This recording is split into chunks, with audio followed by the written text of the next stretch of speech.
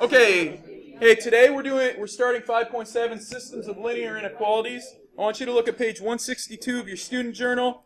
Work on exploration 1 with your groupies, please. My shading up here isn't too hot, so let me shade it. I think that's shaded down here.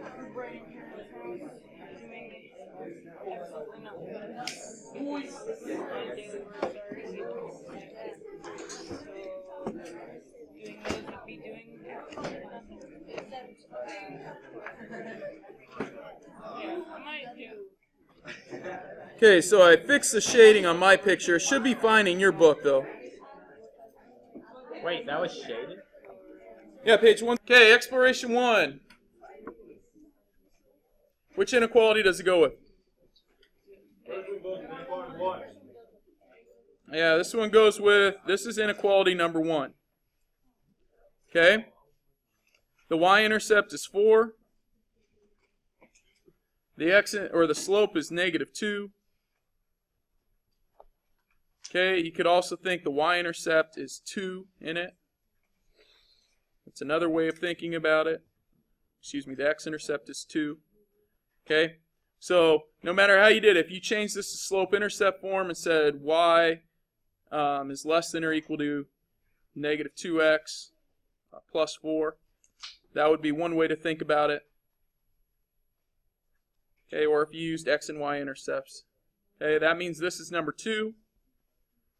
Okay, and for the same reasons, you can find the y-intercept in the slope here, or the x-intercept.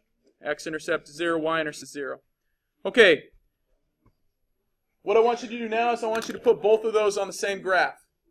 Right. Hey, so it says use 2 different colors, so I've put both those graphs on there. Color. Change them slope-intercept form, and that is what I've got there. Oh. How many got that? Okay, double check your work, and then make sure you answer these questions on page 163. Okay, page 163, describe the shaded regions on the graph. What does the unshaded region represent? That's part B, and then answer questions 1 through 5 there. Okay, don't worry about number 6 yet. Okay, 1 through 5. Yes, 3 through 5. Thanks for pointing that out. All right, so a couple of questions that have come up. First, on mine, I just have one shaded region. So I only shaded the overlapping region. Really, this graph right here shades all the way down. It's just not overlapping down here. And then this one over here shades up. It's just not overlapping. The overlapping region, I'm going to go ahead and highlight that now. So it's a little clearer to see when I have all the shading in there. Okay, that is my overlapping region. Okay, the other ones have shading, it just doesn't have double shading. Okay, we like the double shading. So when you go back to your questions, that may help out for those of you that kind of erase some of the stuff. Okay, describe each of the shaded regions of the graph. What does the unshaded? Okay, so this region right here, what does it mean? It means that there's not a solution. Let's go ahead and raise our hand. I can't. Too many people. Kellen? Order pairs that aren't a solution to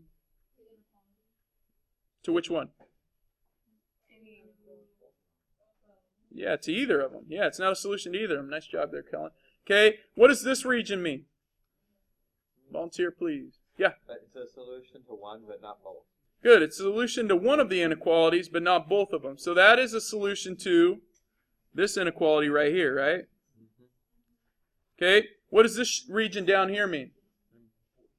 Jill? Good. Anything down here is for this inequality, up above. And then the overlapping means what? Brian? Works for both. Okay, and that's really what we're trying to do. When we're finding a solution to a system, we're finding the overlapping region, where it works for both of them. Okay, so number 3, how can you graph a system of inequalities? Well, graph each inequality in the same plane and then find where they overlap. That's what we're looking for, is our solution. Number 4, when graphing a system of linear inequalities, which region represents the solution of the system? The overlapping region. Okay? So we're always looking for that overlapping region. It'll help if you do two different colors. That sometimes helps out a bit. Number 3, do you think all systems will have a solution? When won't they? Yeah, parallel lines might not. Okay, it doesn't mean they always won't. Parallel lines that shade in opposite directions. Yeah, number 5, I'm sorry. Question 3 on this page, but the third question on this page, but good call. Okay, parallel lines that shade in opposite directions do not have an overlapping region. So if you think about that, if you think of parallel lines like this, and one shading up above, and the other one shading down below, those don't overlap. Okay? That would be a no solution. All right, I want you to answer question number 6. Give number 6 a go.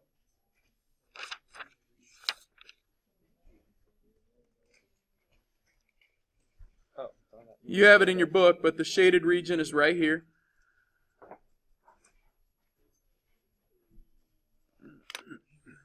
Those answers. Yeah, why is less than or equal to 3 and x is less than or equal to 2? Okay, ladies and gentlemen, is this line a Y or an X line? That's Y. How come? Only crosses the Y-axis. Crosses at 3, and we're shading below it, so we are going less than. Or equal to because it's solid. Good, or equal to because it's solid. Well done. Okay, and this one right here is a X, and it's at 2, and it's less than, and it's also a solid line. Okay, X is less than or equal to 2. All right, very good. So that is our system there. All right. Page 164 of your student journal kind of summarizes what we just talked about. It gives you opportunity, if you want, you can do some definitions there. It might be a good way to review for your test later on. Your assignment today is going to be page 165 and 166 in your student journal. Okay? Off you go.